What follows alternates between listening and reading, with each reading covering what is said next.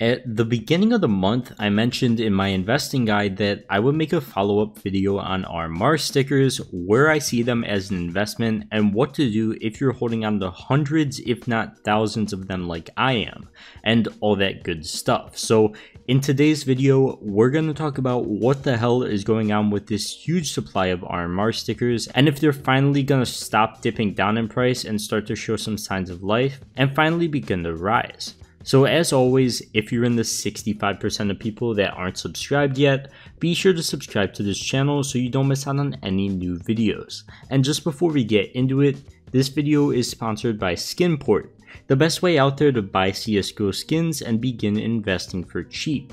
Skinport has an inventory of 160,000 plus skins to choose from with anything you want. Are you looking for some breakout cases to invest in because you're sick of these stupid sticker capsules? Well, definitely don't pay the $2.60 they are on the Steam market because they're only in the 180s on Skinport. And there's no hidden fees when you buy. It's always the number on your screen. There's no stupid buying fees to deposit money into the site or anything like that. It's directly through your bank or credit card, whether for buying or selling. And if you are looking to sell skins for real money, they're great for that too.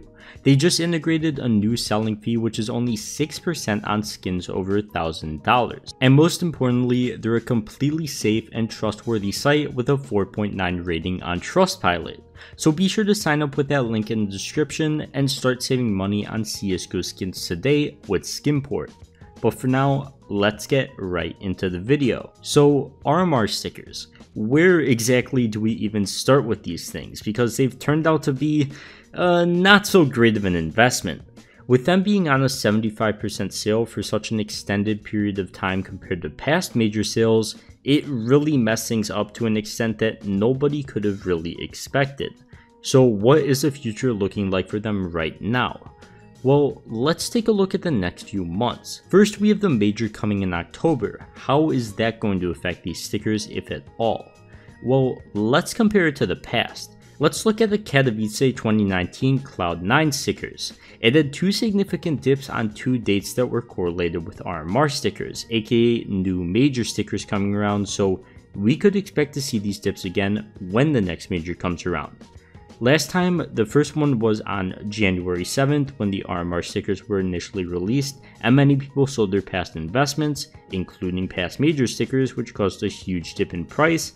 And then next, on April 6th, when RMR stickers had their 75% sale, which obviously caused another dip in price as more players wanted to sell their past investments to pick up RMR capsules to open, or RMR stickers to invest in, whatever it may be. But either way, old stickers and investments always have significant dips when a new major comes around and new stickers are released. And I think we're going to see the same thing happen when the new major comes around at the end of October, which of course is not good news for RMR stickers. And I don't think it necessarily gets better from there.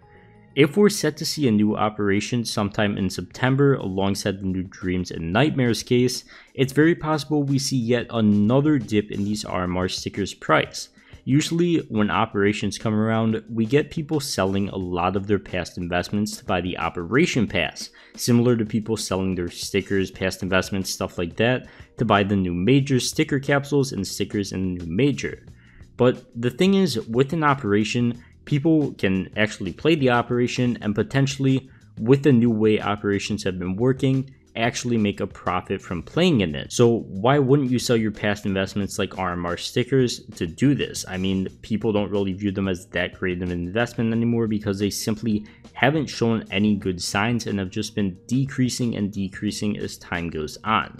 The near future really doesn't look too hot for these stickers, but it's actually not all bad, and here's why. I think RMR stickers are extremely underpriced right now. Unfortunately, there's not too much of a driving force behind them as player counts are lower than what they were during peak COVID times, and since it's summer and the CSGO player count always drops during the summer, tied with a dry period in content for the game with no new operation in a few months and no real updates that are going to keep players coming back or just staying in the game, there's not really too much hype behind investing right now. And as we've seen with other big investments in CSGO now, operation skins, cases, all that good stuff, they've all taken a big hit off this, and in my eyes, RMR stickers are no different, and are at such a low point right now that it simply just isn't even worth selling them. Like, you might as well just hold on, because everyone would be selling at a loss at this point no matter when you bought, really. Even though they're at an extreme low right now and it doesn't seem like it's gonna stop, in my eyes, this low is unsustainable, and eventually people are gonna have to buy back in because these things are just too cheap. I mean, some of the hollows are starting at 6 cents, less than 1/4 of the price of a sticker capsule when it was on sale in game. And that's for a hollow, not even a paper. And the best team hollows are all under 50 cents as well on the Steam market. But it's not just over there. The majority of gold stickers are below $15 for what I would definitely consider some decent looking stickers. Like, these could look good on guns, and I just don't consider this low sustainable because of that, and that's why I haven't sold any of my RMR stickers. No papers, hollows, foils, golds. Also, on the good side of things, I think the new major can potentially even cause a boost to RMR stickers in a way like we've seen with operations, even though it may cause a dip. It's very interesting and can really lean either way. So let's compare it to an operation. When Broken Fang was released, we saw Shattered Web and other past operation skins spike up, as people realized the past operation collections weren't going to be reused again. So because of that, depending on what types of stickers are released in the 2021 PGL Major, whether we see gold team stickers again, or how good the stickers look this time around, I think it may even potentially help the RMR stickers, or at least since we're getting new stickers, more investors coming to the game, which can potentially bring people into buying RMR stickers as an investment since they're so cheap and anyone can afford them, especially people new to investing that just want to buy cheap stuff that's in their budget. But of course, it's just a possibility.